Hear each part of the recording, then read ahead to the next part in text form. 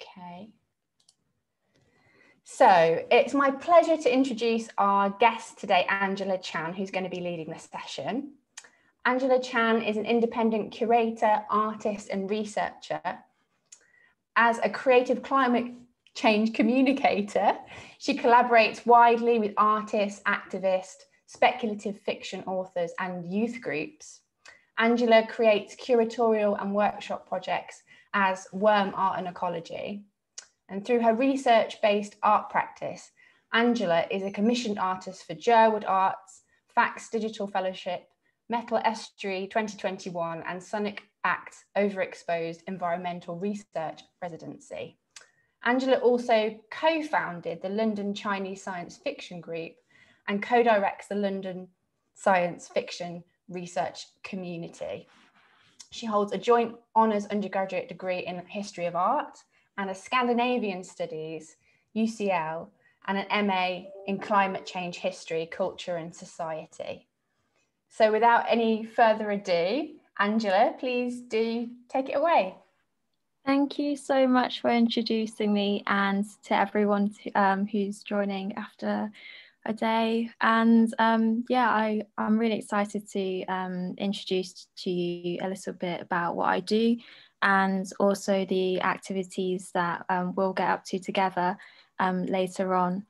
So I'm going to share my screen, and once that is on view, someone can let me know, and then I'll kind of give you an insight of my work first, and then I'll bring our activities and looking through some of the objects in the Barber's collection, and think about environmental and climate issues through these objects. So what I'll begin with is to kind of explain what I do in terms of like being a creative climate change communicator. And so I kind of predominantly work as a curator under the name Worm, Art and Ecology. And so since about 2014, I've been interviewing different creative practitioners. So they might be artists, researchers, people who work with the community, to ask them, how do you work with environmental and climate change themes, and how do you relate to people with these creative vocabularies and presentations. And it's built up to become something that's like a curatorial project, which means that I make exhibitions. I also give talks like this one and workshops. I work with youth groups, and sometimes I give university lectures as well. And so Worm, Art, Ecology started off as something that's online, which is something you can see on this page.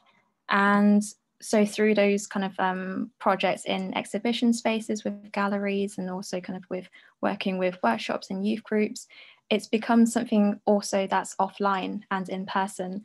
But again, this year it's kind of gone back to something that's online. Something that I always also do with my interests in climate change research is that I produce arts projects through kind of what I call like a research-based practice. So in this way, I kind of investigate a specific climate or environmental issue by researching it. And sometimes this means gathering interviews and making videos with people concerned with those environmental and climate issues. And I also write speculative or science fiction to go alongside it, to kind of illustrate a bigger picture of what I'm looking at. So some of the current projects that I'm researching and making arts projects about includes this project called Moss Rain Paradox, which is actually in reference to a recent environmental agency supported report called the Great British Rain Paradox, which kind of says that, oh, most people in Britain don't think that there's a water scarcity issue in the UK because it rains so much here. So I think about, you know, our climate's understanding through what we see and what we don't see, but also how the public learns about different and changing climate-related issues. Some upcoming research projects that I'm doing also kind of think about the landscape of the UK and the actual environmental impacts of the industry. So specifically working on a Thames Estuary Festival, looking at the explosives factories that used to function there, and think about a global trade of munitions. And then this leads on to a research project that I'll do next year that actually investigates the current and historical use of tear gas, which is a chemical weapon used against citizens who are usually lawfully protesting. And I'm concerned with the environmental impacts of it when it's kind of attempted to be cleaned up by the authorities, but a lot of the residues get, I guess, washed away into the water systems. So what are the long-term effects of this kind of pollution? That's what I'm interested in. And I also have this interest in science fiction, and I read a lot in translation, so in English, but also translated from different languages around the world. I think it's really exciting to think about climate change and any kind of social or political issues through a different way of storytelling, because it allows us to imagine at a really full capacity and explore issues that maybe kind of don't fit into our real world scales of time or place or like geographies. And I feel that science and speculative fiction is a really I guess, approachable and expansive way to engage in conversation with other people as well. Sometimes we think that reading is a very solitary act, but I think that reading and discussing stories is something that we can do with a lot of fun with other people.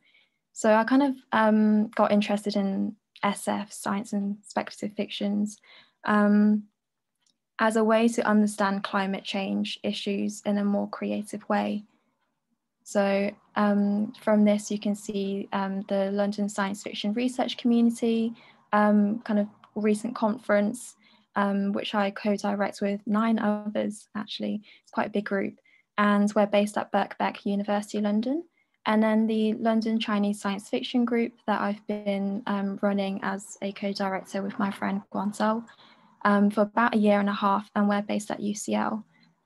So I write and also kind of organise these reading groups that are monthly, which I welcome you to join. So I hope that gives you a very brief insight into some of the ways that we can explore climate change and environmental issues through creative activities and practices.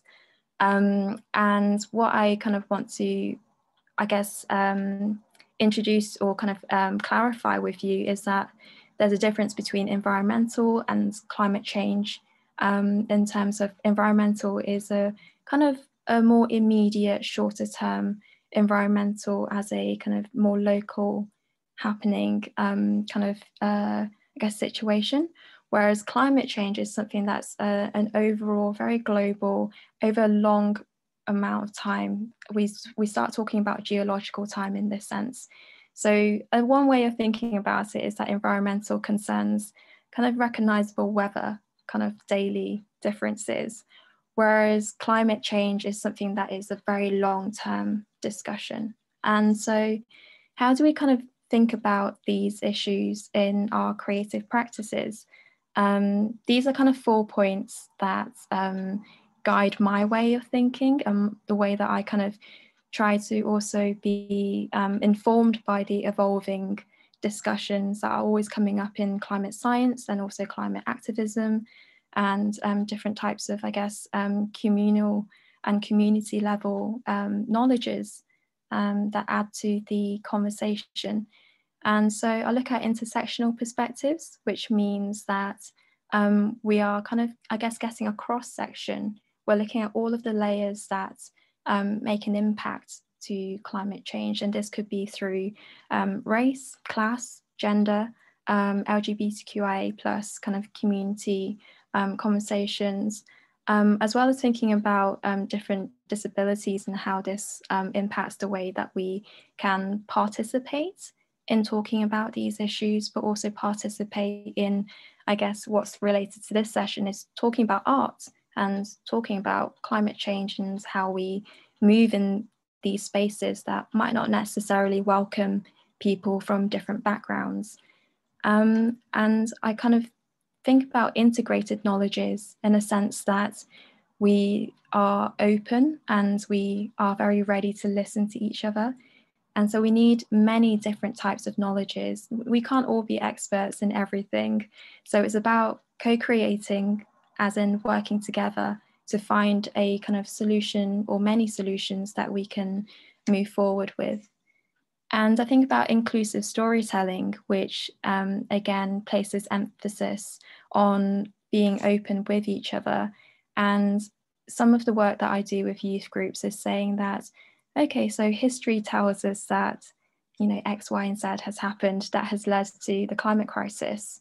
But the future is still unwritten, and you have the capacity and the agency to write your own ending.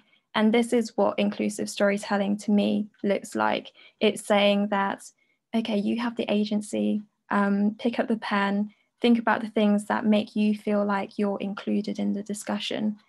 And so all of these, well, three kind of approaches I use as a way to, I guess, inform the way that I make artwork and talk with people from the public that is aligned with the climate justice activism that is happening. So climate justice is also a combination of social justice in the way that we think about climate issues and activism. And so I kind of hope that that gives a brief kind of overview of the approaches that we can start thinking about in the way that we, I guess, experience the artworks and works in the Barber collection. And so I guess I'll kind of just say something about what we hope to achieve together. And it's a very kind of, I guess, experimental, it's a very relaxed way of exploring together. There's not an emphasis for you to, you know, or to be experts in climate change and the arts by the end of this. But I really hope that we can find ways of kind of finding our own vocabulary to start talking more comfortably, more confidently, and more, I guess, collaboratively on these issues. So one of the aims is to expand our perspectives. And I think that this is, I guess, yeah, opening up our different ways of understanding different backgrounds and how they inform our understandings of climate issues, but also contextualize the histories. So we're going to be approaching historical objects and artworks, and they're from a very certain era of our history. And so we can learn from this, and we can also kind of attribute our own experiences and kind of build up our own kind of narrations of our understandings, kind of find ways that we can relate to these objects and these ideas, and maybe kind of explain maybe why they do or they don't support our kind of current day views. And so that's, yes, that's part of the kind of workshop aims. And so very briefly, we'll return to these primary themes later, but very briefly before we go into the kind of objects themselves, I want us to have in our minds these three themes: histories of people, power and the environment, and how these objects relate to our current climate issues. And so have these kind of thoughts at the back of your mind whilst I go through the objects with you. And so I'd like to introduce 5 pieces that I've been looking at in the Barber collection. And so the first of, and all of these, actually I should mention, all of these I feel relate to environmental and climate issues and are kind of pieces that we can, I guess, learn quite a lot from, even though they might not directly speak to these themes. And so firstly, we have David Lucas's The Lock, and it's kind of depicting a man who's waiting for the water levels in the lock to drop so that he can move forward more downstream. And this print is depicting the lock at Flatford Mill in Suffolk. And the artist is actually kind of giving quite a nice nostalgic romantic feel to the piece. But we can also consider that at this time, this piece was made at, at the height of the Industrial Revolution in the UK. It was produced in 1834. And around this time, a lot of the rural places were modernizing, cities were actually quite full. And, by the middle of the 19th century in Britain, actually 23% of the UK was involved in global industrial production.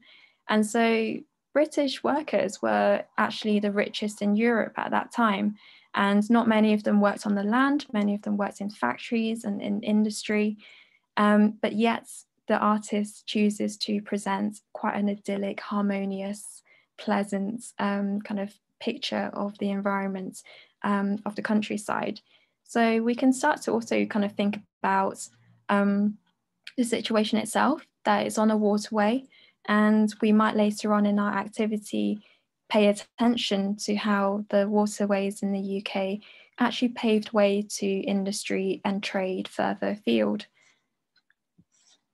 And then secondly, I'd like us to pay attention to this piece as Vesuvius in Eruption by Joseph Wright of Derby. I accidentally put the numbers wrong on the date, please excuse that. And this is actually one of around 30 oil paintings that the artist produced after, a few years vacation in Italy. But when he was there, he didn't actually see Vesuvius erupt. So we can take this piece as a bit of a kind of speculative fantasy that the artist produced on his arrival back at home. So what does it kind of, say to us that he's fascinated by this, I guess, geologic landscape? And how does an eruption affect the immediate ecologies, including the people who live around this area?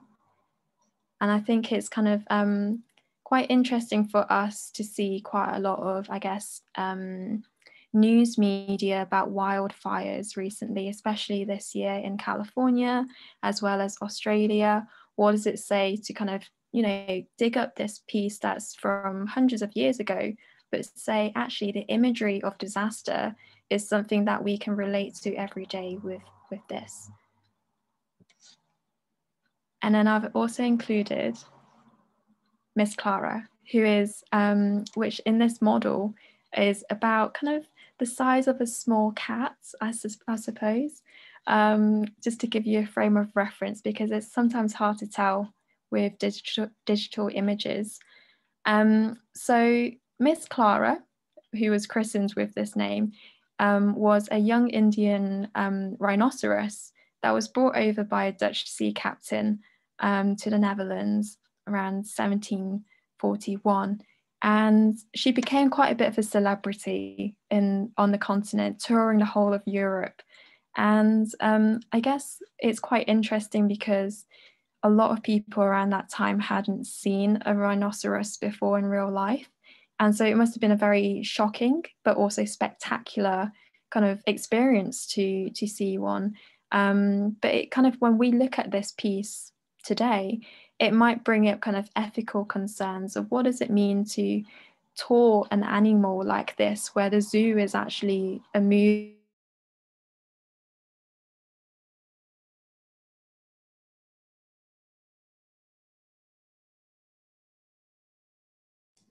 Okay, Angela, I think is having some just connections issues there. Just bear with us 1 second.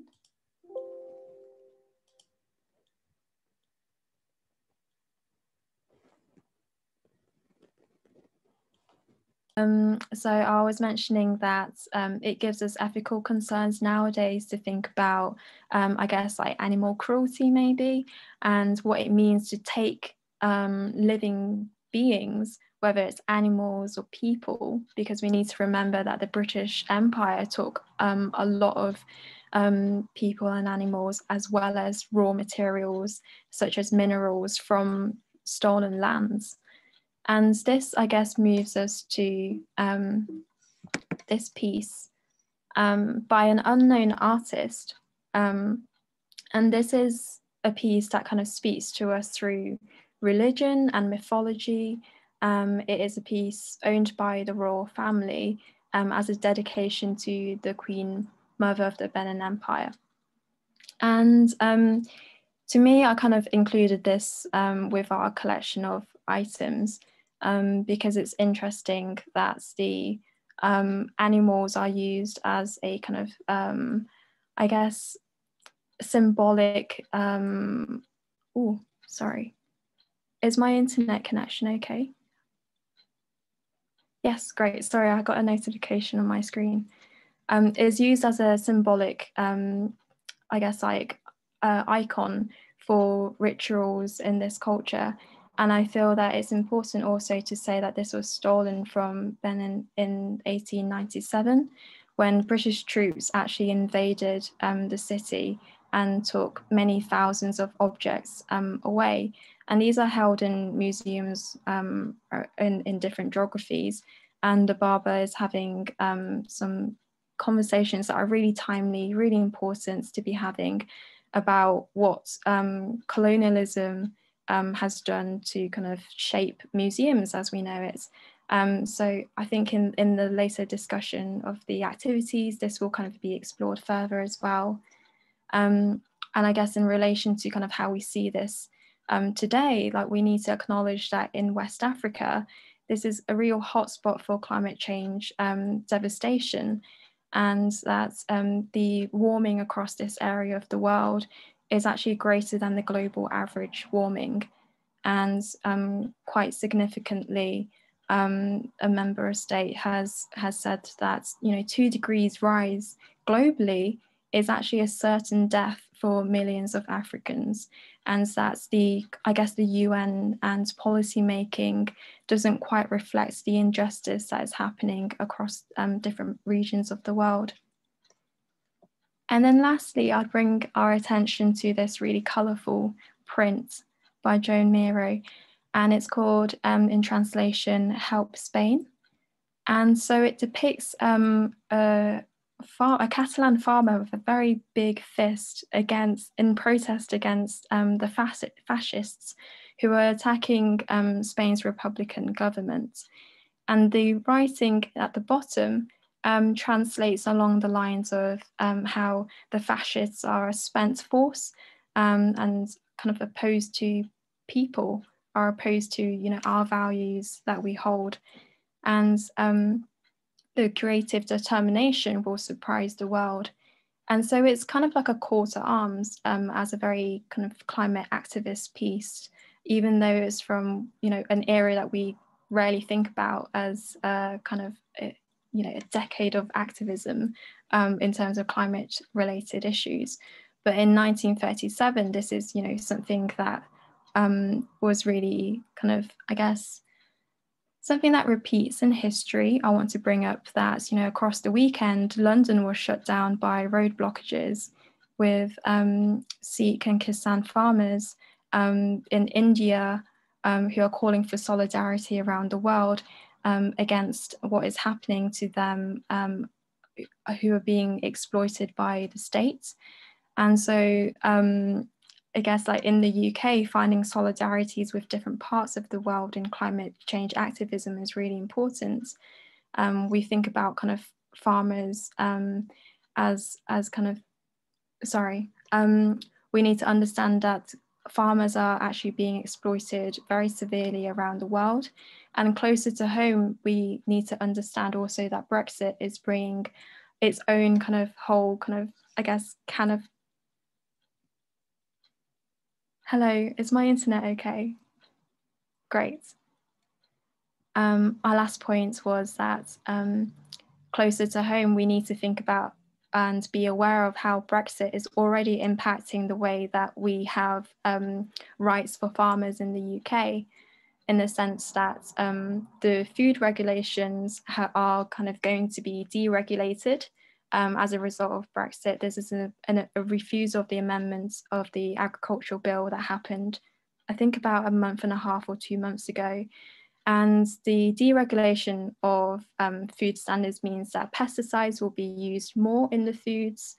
But this actually has a very global impact because a lot of farmers around the world, especially in developing countries, were kind of seeing EU regulations as a reason to use more organic farming methods.